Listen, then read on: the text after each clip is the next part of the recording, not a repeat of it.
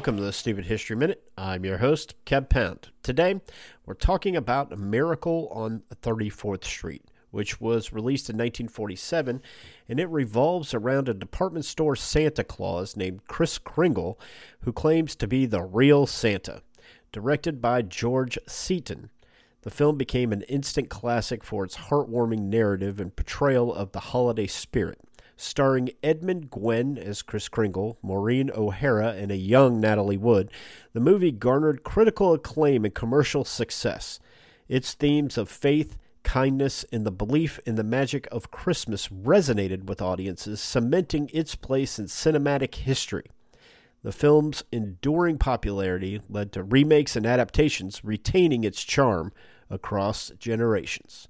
This has been the Stupid History Minute, and I'm Kev Pound.